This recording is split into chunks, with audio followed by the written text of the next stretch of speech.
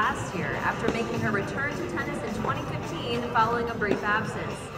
Last year she won her second WTA singles title in Mallorca. 2017 also saw her reach 5 quarterfinals, including the US Open where she stunned Maria Sharapova, and 2 semifinals including Madrid where she upset Karolina Pliskova, launching her to a career-high ranking of number 15 in the world. This year she's been a semi-finalist in Brisbane, and she's making her 4th main draw appearance here at the BNP Paribas Open. From Latvia, please welcome Anastasia Sevastova.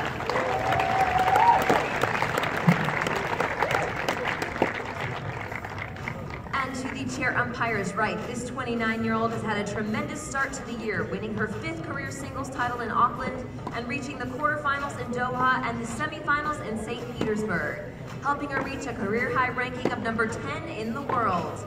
Last year, she reached the 4th round of the US Open, the quarterfinals in Cincinnati and Biel, the semifinals in Budapest and Auckland, plus finals in Washington, D.C., Bucharest, and Mallorca, before capturing titles in Zhuhai and Moscow. She has 5 WTA doubles titles on her resume, most recently from New Haven in 2015 with Lucy Radechka, making her 9th BNP Paribas Open main draw appearance. From Germany, please welcome our 2016 doubles finalist and number 12 seed, Goerges.